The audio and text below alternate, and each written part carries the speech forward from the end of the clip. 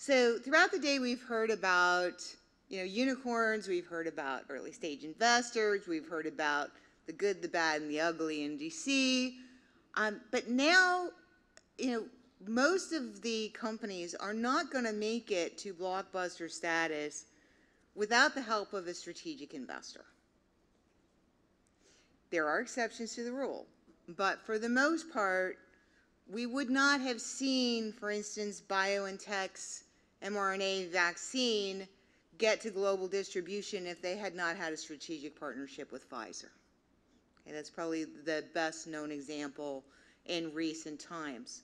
So today we are thrilled to have with you three highly experienced and supportive members of Arizona's biotech community who are going to share a little bit about investment from the strategic's perspective.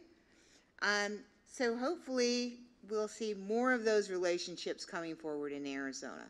And with that, I'm going to turn it over to our moderator, Randall Schulhauser. Thank you, Randy. Thank you, Joan. Please kick it off. Thanks, Joan. Well, actually, for this, what I'm going to start off with is just have our panelists up here introduce themselves. So first, Katja. All right. So I'm Jyotsna, and a lot of people get confused with my name. So if you ignore the Y, it's Fanatic. So let's get that out of the way. I'm the global head and vice president of research and development for Roche Tissue Diagnostics. It's also now called the Pathology Lab. So the focus is on precision medicine, personalized healthcare, diagnostics in oncology. Andy. Andy Muller. I am with Exact Sciences. If you're not familiar with Exact Sciences, you probably are with our biggest product, which would be Cologuard. So we are all about eliminating cancer and the suffering that it causes. So Cologuard is for screening for colorectal cancer. And then we have another product that's fairly commonly used, which is Oncotype DX Breast, which is for women who have early stage breast cancer, helps them to understand if chemo will be helpful to them or not. I lead business development for the screening side of our business. We also have sort of a post-diagnosis side, which a colleague leads.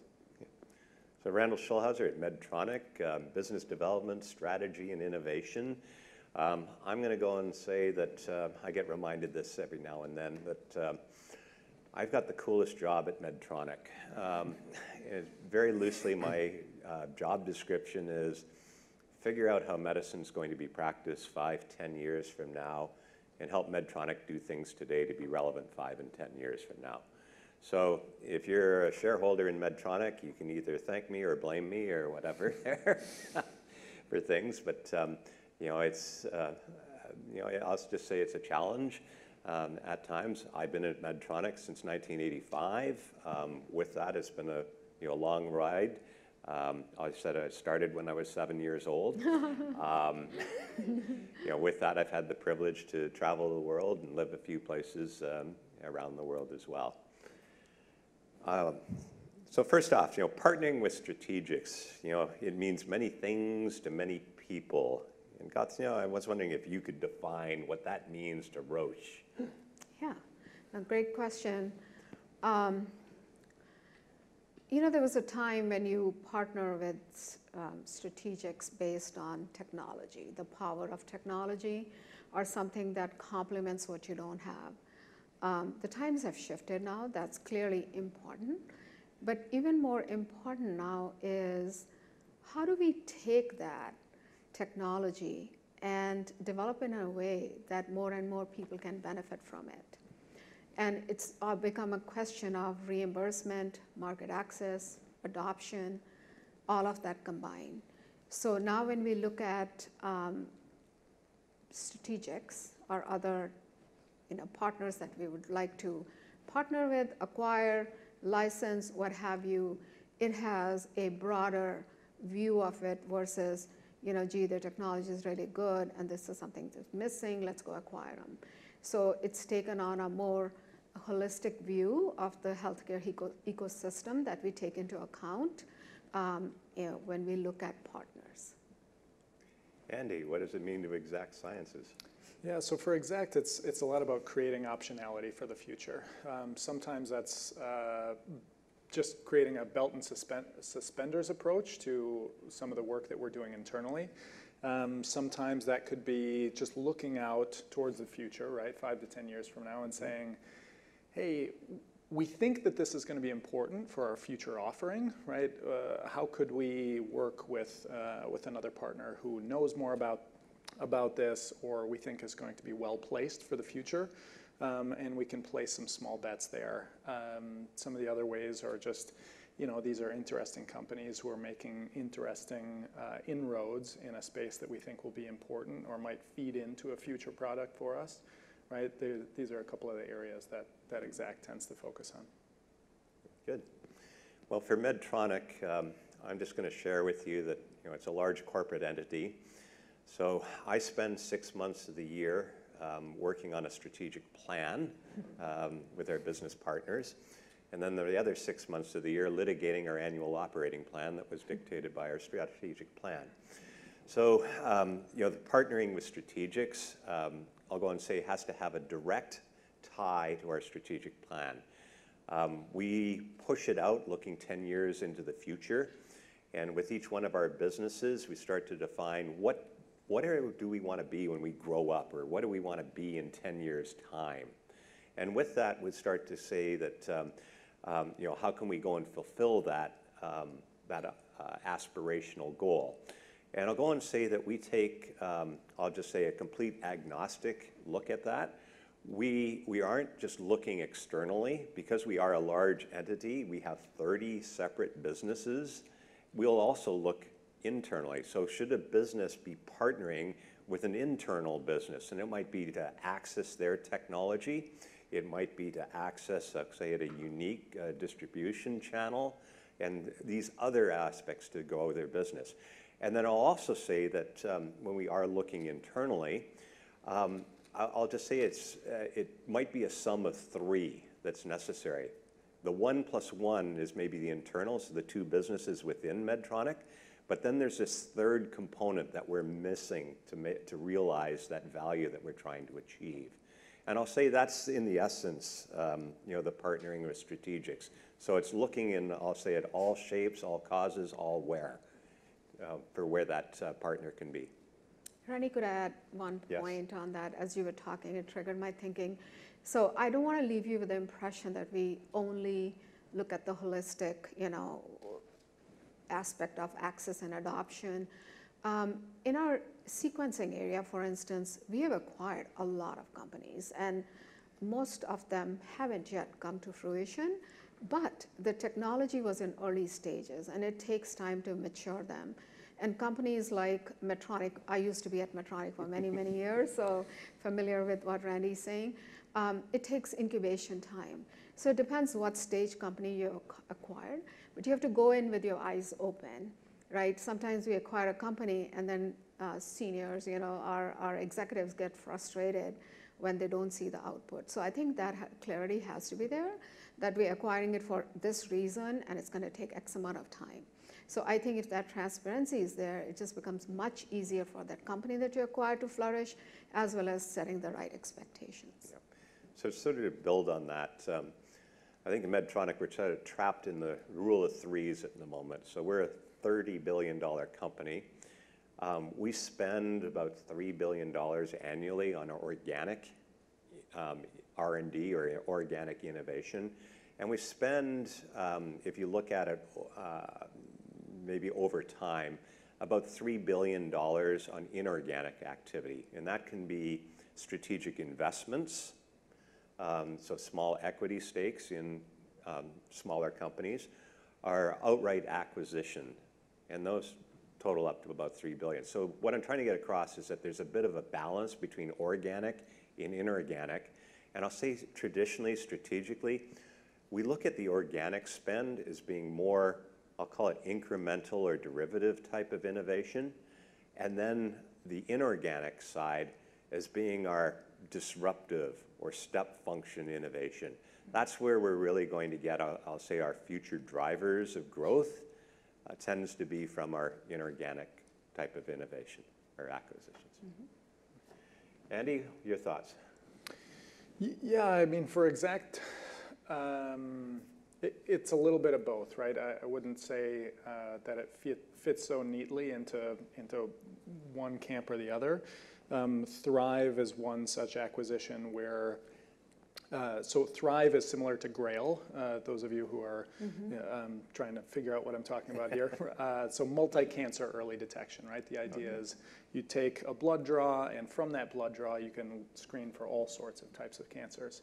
Now, Thrive had done some really interesting, promising work in sequencing, right? And Exact has done tons of research in methylation, right? And so the thought was by combining some of these efforts, we might be able to come up with a test that is much more sensitive, much more specific.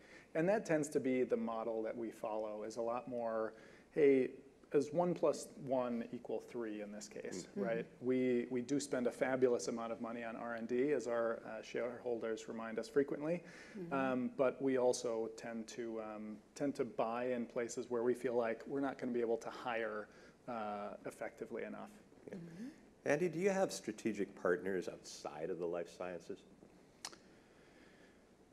You know, not a lot. We do, so last fall we did an acquisition of a company that does a lot of rare disease testing, right? Hereditary cancer testing, other hereditary diseases. I think that's going to pull us in some really interesting directions in terms of collaborations with patient advocacy groups, right? We can start to do some really fascinating research that drives to what are the actual precursors to cancer, at least on the hereditary side. And then we do also a bit of community work, just in terms of, you know, there are these huge gaps in getting people screened for cancers, right? And so we have started to do a lot of grants and more collaborative work, just trying to drive greater utilization and adoption of cancer screening. Because when you identify cancer at an early stage, it's so much more survivable. Ghassane, what about Roche? Do you invest outside of life sciences? Absolutely, we do. So Roche is the #2 healthcare company in the world after J&J, where I worked also. And you know, it's composed not only of diagnostics, but also Genentech is part of Roche. And there is another big pharma component in Germany on small molecules. So Roche has, what we're trying to do is combine diagnostics with therapeutics. And looking at companion diagnostics, our personalized healthcare solutions, our precision medicine, where you identify a specific mutation in a specific tumor in a person and try to pair a therapy that goes with it. And so that's where the personalized aspect comes, be it checkpoint inhibitors or some other receptor-directed molecules. The non-life sciences part comes in AI, so artificial intelligence.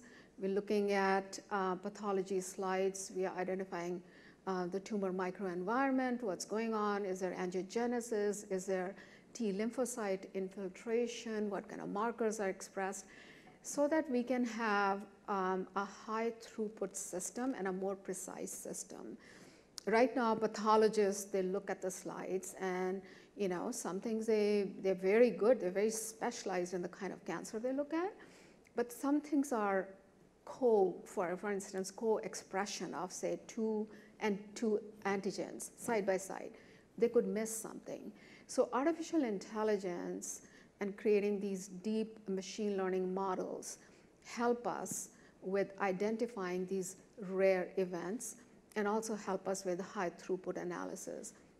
So we are doing a lot of work on that end so that we can have scanning.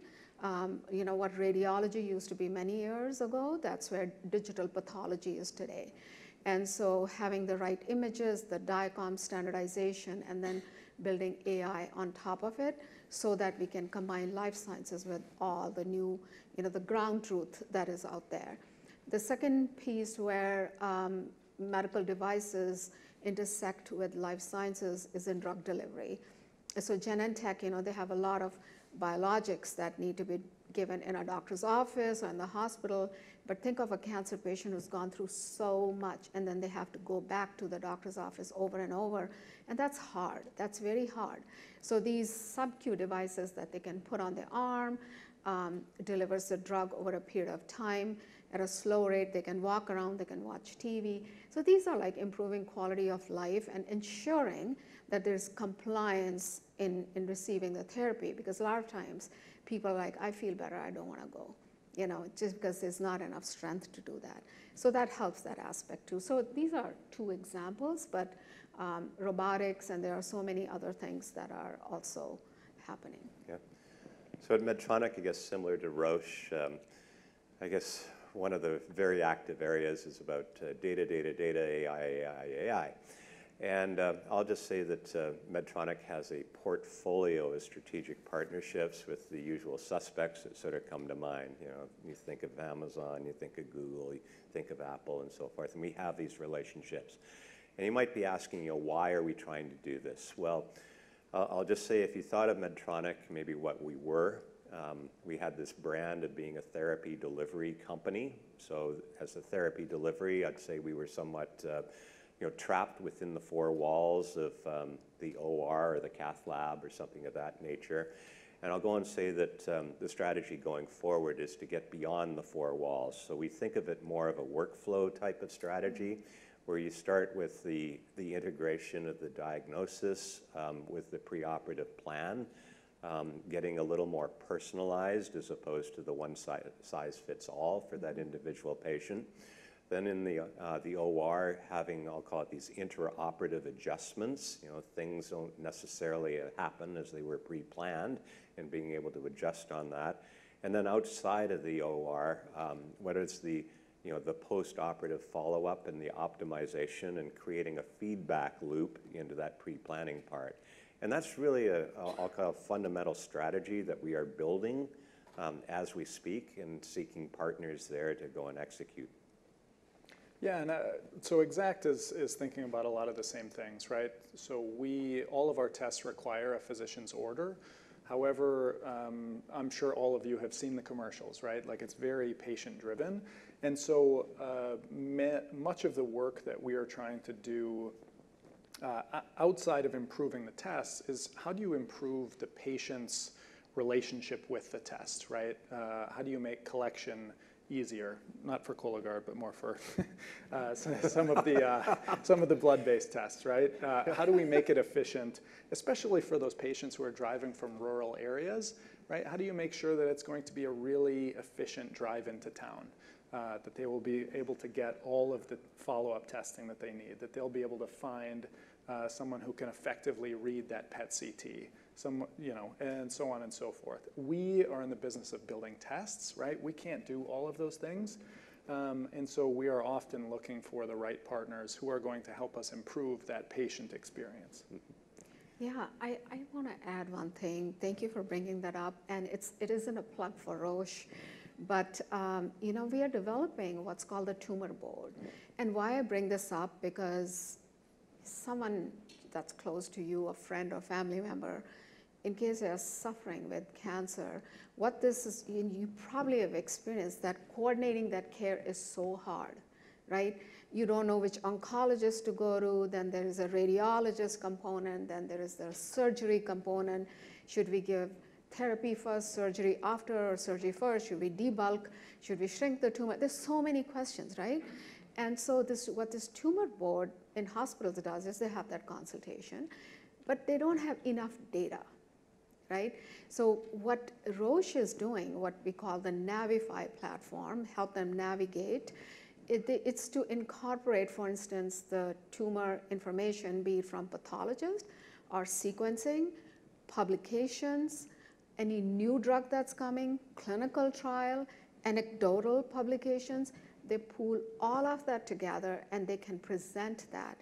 That's the ultimate goal to the tumor board in the hospital. Now imagine the power of this. When they look at it, they can make better clinical decisions. The whole idea is to provide that clinical decision support. And through that, if we make their lives easy, an oncologist just has to quickly look at it and make a decision versus think, spend hours, and they don't have time. They go from patient to patient to patient, and what's missing here? And if we can collate and curate this information for them, for that specific patient, think how far this is going to go.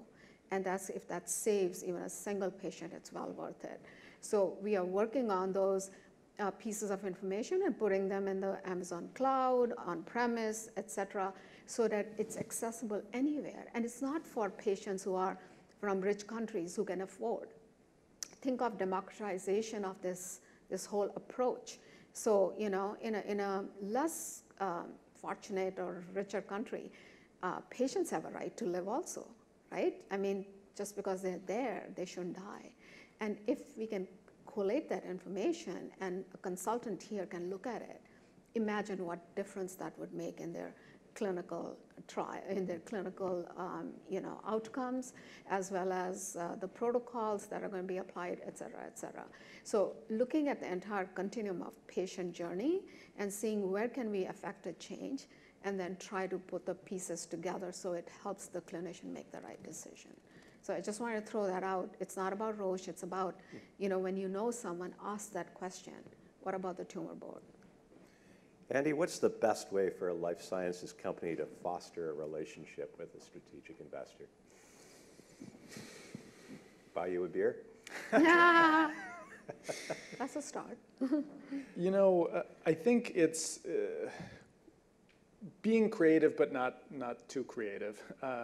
You know, a lot of the really fascinating discussions that I've had recently with companies that have come forward are kind of around areas where we feel like we have a unique access to sample or a unique, we have something unique, but we're just not in a position to capitalize on it, right? And so taking some of these just orthogonal approaches, right, if we can partner with somebody who has this unique knowledge in a way that allows us to create some option value for the future, I think that's a really good one. I have seen some people who are perhaps a little bit too creative, though, where they say, you know, Cologuard is for older people, so are you interested in selling some bedpans? Or effectively something like that, right? Where you go, please never call me again. Thoughts at Roche? What do we look for? I think in life, I really believe everything is trust. So when you meet a partner, culture is so important, right? And yeah, of course, we're going to look for technologies or companies that help complement what Roche does, or fill a gap that we don't have, or give us a competitive advantage. And we are looking out in the future too, you know. So all of those factors are standard factors. But I feel like a company that's understands what the need is, understands the market, it's not like a hammer trying to look for a nail, understands where, you know, how the business is, and then come to us. But I feel like whenever I've done partnerships, and I used to run BD at Medtronic for a couple of years, I look for that kind of cultural fit.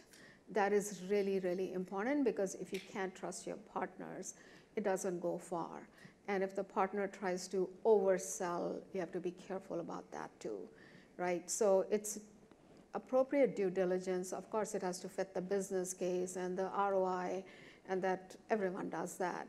But then what makes one acquisition successful over the other, over the others are some of these factors, I feel like, you know. So building on your trust element, I'm just going to speak not necessarily for Medtronic, but me personally. I look at it from more of a relationship kind of perspective. It's not a one and done. You know, you've made an introduction to me, and then that's it. I look at it as being, you know, that was the first stage of a longer process. I like to think that there's time and distance associated with your startup company or your great idea. It might not be immediately obvious that it fits right into what we are looking for at this particular moment, But lo and behold, our next strat planning cycle and so forth, we start to think about things in a little different light. And I remember being introduced to a little company and what their idea was, and that starts to become interesting for me. And I'm just saying in my career, it's been very, very rare where someone introduced themselves to me and suddenly, we are on looking to get married at Medtronic. I'm going to go and say that any of those examples and so forth had time and distance associated with them. So I'll just say that's probably my little piece of advice for life sciences companies. Maybe not how you partner with all strategics, but at least if you're thinking of partnering with me through Medtronic, think about that.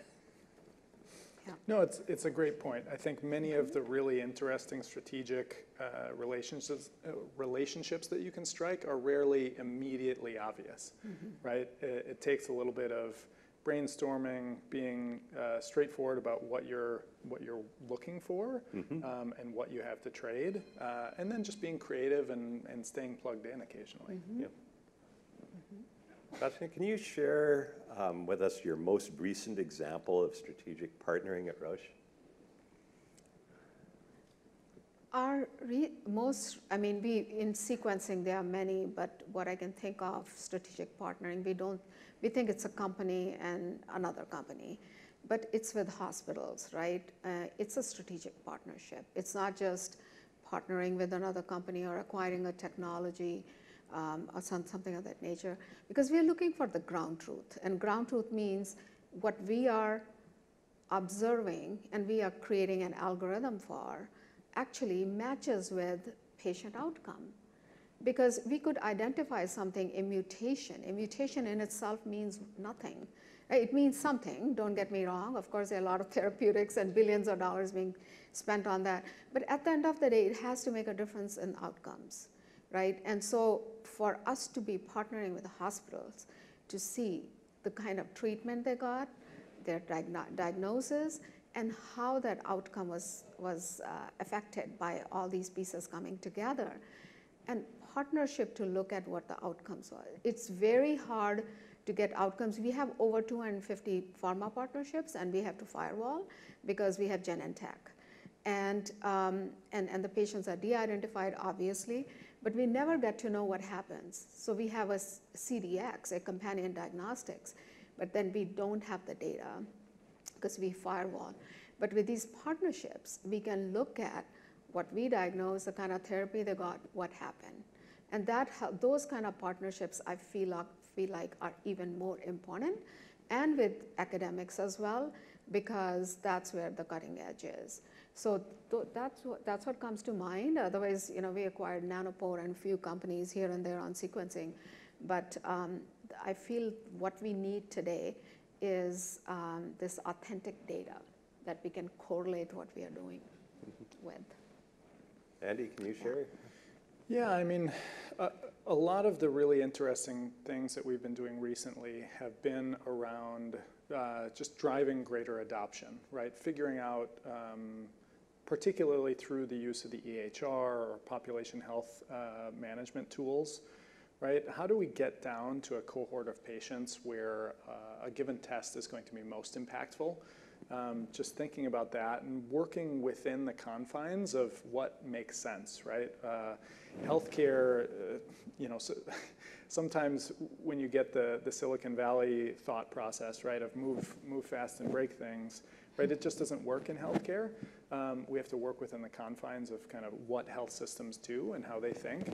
And so finding some effective partners within that population health management space who understand how health systems are making the decision of, these are the screening tools that we use and this is how we drive greater adoption. I think there have been some really interesting discussions that we've had recently, and I think tests are going to continue to evolve, but driving greater adoption, right? The best test is the test that gets used. I think there's some really interesting stuff to be done there. Yep. That's a great point. Bringing it to standard of care at the end of the day. Yeah. Well, for myself at Medtronic, I think I shared earlier there that Medtronic tends to think of things in terms of organic investment and inorganic investment, but we've been experimenting with something that's in between, a bit of a hybrid. And the bit of the hybrid is what I'll call the intentional spin-out, partnered with certain VCs to help raise money and actually identify, who are the people that could do the work.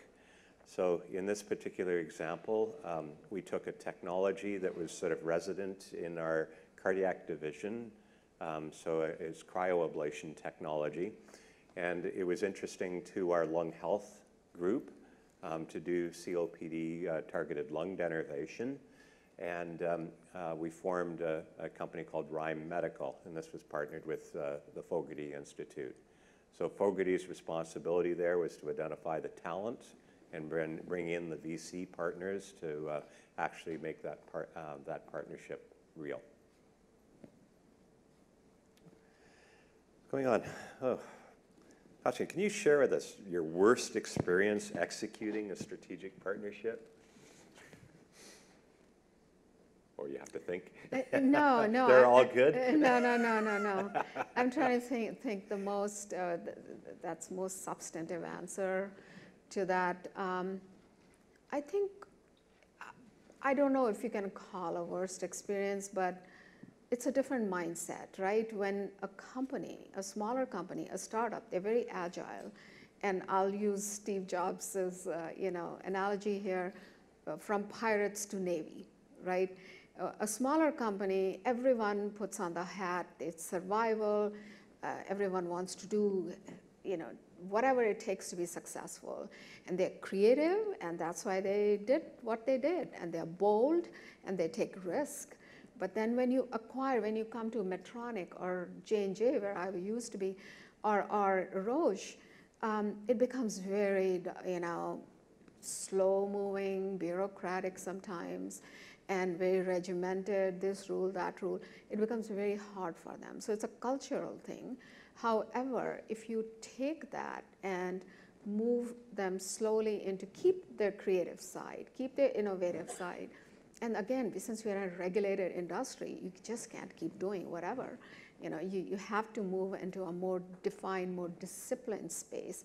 That's where, sometimes a nightmare comes because they hate you, because they're like, we were so much better, we don't want to be this, and you have to kind of, give them space, you have to kind of give them respect, and yet tell them the benefit of this. And also on this side, manage your management and say, things are moving, so don't worry about it, So it's the balance that you have to create to ensure the integration. It's easier to acquire a company and very difficult to integrate.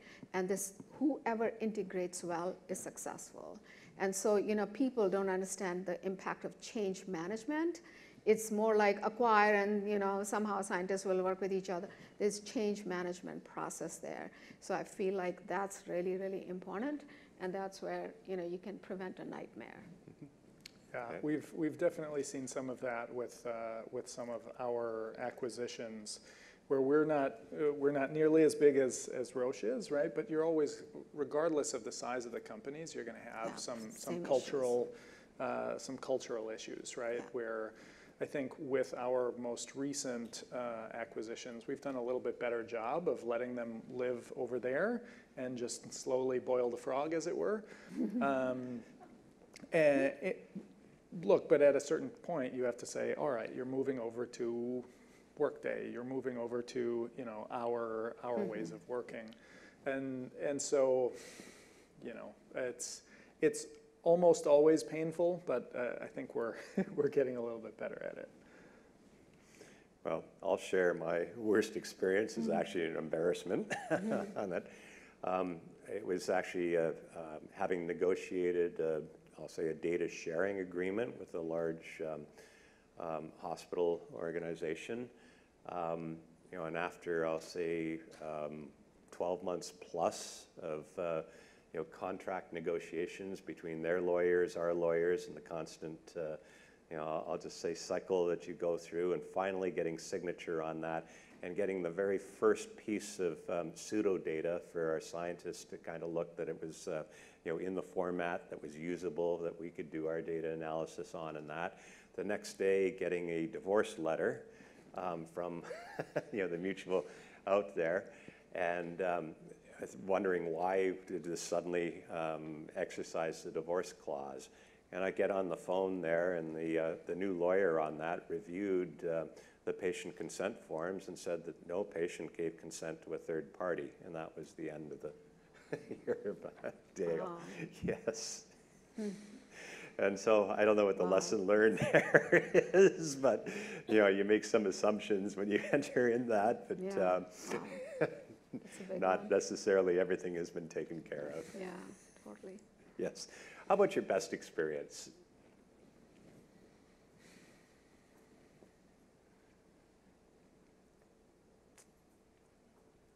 Boy.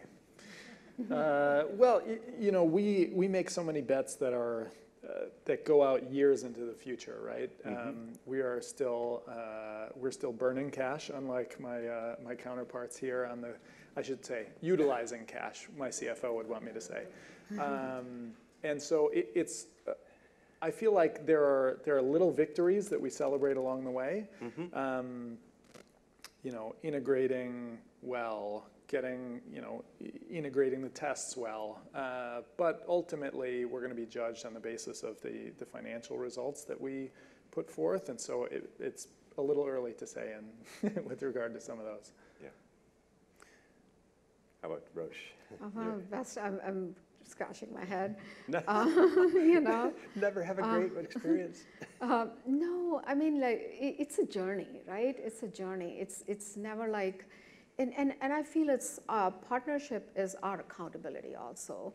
So big company thinks we've acquired a small company and now we have all the money and we have all the power. I feel like it's partnership, and each one has to play respectfully and work with you, respect the intellectuals that you just acquired, right? So great example. I can't think of anything that's so black and white. It's always been things to do, and I think the more you understand what you need to do up front and acknowledge that and be honest about it, then you can have a game plan. What happens is when you're in denial and you have assumptions and you just keep doing what you think is right and hoping something will just work out, it doesn't work out. It doesn't matter if you're a big company. It doesn't matter. You have to work together as partners and then understand and then have open, honest discussion, create a plan and execute to it and hold each other accountable. So I feel like my best successes have been when we have treated a smaller partner with dignity. That's really made it work. And it wasn't because they were such a great acquisition that everything it's because we also held ourselves accountable. And we also treated them with the respect they deserve. In that case, they become true partners and they work with you. That's what my experience has been. Even supply chain partners, we say, oh, we are big, when I was at Medtronic or big J&J or this and that. It doesn't help. They know we are big J&J or big Roche. It doesn't help throwing that weight around. It helps how do we work together? What is that we can do to help you in a win-win situation, right? So those are the partnerships that have worked well when we have been cognizant and also accountable for what we do with them. Yeah. So Andy, when you make a strategic investment in a life sciences company, do you have a minimum set of must-haves, those boxes that have to be checked for you to execute a deal? It really differs. Every deal differs, right? We've gone through different exercises where, a leader will come in and they'll say, we want every deal to be evaluated on these couple of, and it just doesn't work that way, right? I feel like you need to recreate the check boxes for everything. And so it's really about creating optionality for the future, existing within the confines of the money that we have available for making some of these bets. And I think the biggest thing, you guys touched upon this before, but it's just that cultural element, right? I think if it's being a company that's based in Wisconsin, right? I think we get some of those like down home values, right? Where it's like if people are being a little over the top, if people aren't being humble about what they're trying to accomplish, like I just don't know that there's a whole lot to discuss. But beyond that, I would say we really evaluate it on the basis of the individual deal. Yeah. Rachna, for Roche? Yeah, for Roche, like you said, every deal is different, and every business development, it depends on the culture of the business development organization. Roche has so many of them. I believe in creating a risk assessment and risk management. And that transparency in understanding risks is my biggest checklist, because everyone will window dress, everyone will try to oversell, everything is great, and that's why you get in partnership, because you think it's a winning proposition. But having those authentic discussions about what are the true risks. Let's be honest, it's not a deal breaker, but at least we'll understand what to do, what we need to do, rather than be surprised. So that deep discussion about risk, how are we going to mitigate that, what are the red flags, how would we know that we are coming closer to a risk? What are the early indicators of risk, like inflation, right? What are the early indicators? What's going on? And establish that. That gives me a lot of comfort, because then I know it's a really something that I can work through. But if everything is great, that actually scares me. And so my checklist is largely focused on having an authentic discussion about risks and then creating a plan to mitigate them. Well, at Medtronic, I think it's rather simple, at least I'll say, to get that first tier by. There's one box that needs to check. And that says, does this fit into an existing strategic plan? So I was talking about that strategic plan every year and so forth. And this was really to provide some governance that we don't come across as being opportunistic. It's something that truly is strategic and ties back to our strategic plan. So I'm looking here at the clock. We've got about 10 minutes left, and I was going to say, let's have some open mic. So does anyone? I ask you a question? Sure. What if your strategic plan changes? Which it changes. Well, see, we Medtronic, update it on an annual basis, there, Right. so in 6 months. Right. So then it's, remember I was talking about time and distance and so forth in that introduction. So you have now the opportunity to go and influence the strategic plan. Part of getting something into your strategic plan, you are doing also some basic business modeling and kind of elements. And we were talking about how do you de-risk and all those things all come into play. And that's kind of where you get to that second tier. So open mic, anyone got a burning question? If you do, come on up to the podium. Come on, no silent awkward moments here. Yeah, or just from wherever you are, I think we should be able to hear you. We answered everyone's questions there. Go ahead. All right, so I hear this a lot where the strategics have a plan 5-10 years out, right? Or changing every year potentially. But you never make that plan necessarily public specifically. So how does a startup company or an early stage technology who wants to partner with you understand your plans to maybe match up with that? Well, on one side, I'll just give the guidance. If there's a particular area, let's take cardiology as an example. What are the trends in cardiology? How is the practice of medicine in cardiology changing? What are the trends there? And I'm going to go and say, if you can actually plug into things like that, you're plugging into some of the drivers of our strategic plan. So when you think about it, even though it's not actively shared, you can think what that plan is. And then that sort of is your, I'll say, your license to talk and introduce yourself and say how you think this is going to be intersecting with the practice of medicine with a particular group. Next question. How do you define acquisition, capital investments, kind of all of the above, preference? Well, All the above, yes. all the above. It all depends, right? What stage things are at. Yeah. Yeah, data Absolutely. sharing. Yeah, I think there are a lot of different ways that you could just sharing of resources in one way or another.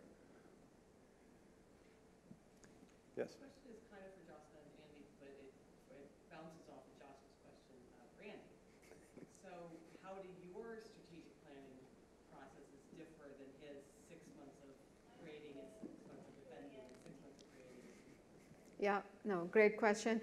And I came out of Medtronic, I did that. You know, it was, and I always used to say, what's so magical about end of the year? That we have to change our strategic plan, right? If something's going right, keep doing it. Bring it to fruition. Why in January we got actually our strategic plan is April, like whatever the month is, it doesn't matter. Like, why should it shift? Right? Which means we did something wrong all year round, and then now comes a date, and like, voila, you know, no. So in Roche, fortunately, it's a little better. Not a little better, quite a bit better. And we continue those projects. Is that why you left Medtronic? You know, I tell you guys, this is a declaration forever.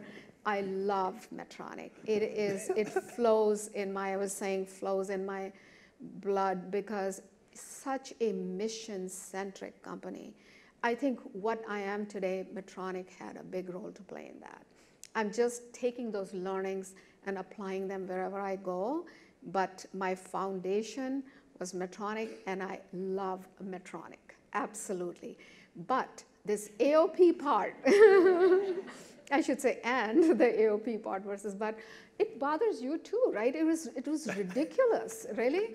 But at Roche, fortunately, if you start something and has meaning, we continue that. And then we look at, and we do a lot of agile teams and agile work we have incorporated. So, you know, instead of projects, we have agile release trains, and we do projects, of course, under the umbrella of projects, we do that. So we keep accomplishing things, but we stick to it most of the time, unless, you know, your strategic, your competitive environment has changed, or something major has happened, or your technology disruptor. You don't want to just continue doing it, right? So we make the decision, go, no go, continue, etc. But by and large, we continue, because if we change every year, how do you even make progress, right? Because at the end of the, people are then posturing to save their projects. People are saving their jobs, you know? It becomes such a negative, healthy and unhealthy environment. Instead of focusing on making progress on the programs, the whole battle shifts on survival, and that's not good for anyone, right? So I'm really grateful, and that's one thing we could improve on. But in spite of that, what Medtronic's contributed to humanity is tremendous. I mean, they are game changers, they're innovators. They created the cardiac pacing world, they created neuromodulation, I can go on. But if they improve that, imagine what that could be. But I'm really blessed right now. I don't have to deal with that at Roche. It's really done well. Yeah. So I'm just going to say there's maybe a counterpoint to that. The annual refresh of a strategic plan, when you start to think about the pace of change and integrating that and acknowledging it, we'll just say that the pace of change is always getting faster and faster and faster. So is that healthy to actually have an annual refresh? And I think that's maybe part of the justification that we have for it. Yet the one thing that I'll add is we also do a long-term plan, which has kind of a roughly 5-year time horizon, which is litigated much less and changes a lot less from year to year. So we end up going a little bit more based on that than things that are changing from year to year. Other question? So for a company with an innovative technology, what's the best way to get in front of you? Yeah. We get, speaking for myself, I get tons of just things over the transom via LinkedIn, or people cold calling me or sending me an email. You know, I would say generally speaking, if you can find one email address at a company that you want to talk to, you can guess at and you can find out what the person's name is, right? It's A. Muller at Exact Sciences. You know, it's pretty straightforward. So I would say I get a ton of those and I read them all. Some of them I dismiss more quickly than others, but I would say pretty much anybody in our role is used to getting those and would give them at least a quick look. And I'll give a little tip too. If you're thinking about Medtronic, we subscribe to something I call the MedTech Triangle. And by that, I'm just saying that you know, fundamentally, a medtech company is a commingling of 3 essential strands of DNA. So there's a technology component, there's a business component, and there's a clinical component. And if you can talk that language of those 3 elements that are coming together, you know, from the technology as opposed to just a pure technology lens, I'll say that you have a step up over everyone else. Are we getting the hook? I agree. I agree. You know, having the business case and understanding reimbursement, market access, adoption, even if it's not there, but you have thought through it and there's a plan, even if it's a straw man, that goes a long way. That shows that you're looking at things comprehensively, you know. Yeah. And a way out of time, we could talk forever. Yes. We are out of time. So we could have this conference for the entire length of Bioscience Week. We have so many amazing speakers. Let's thank our speakers. Thank you.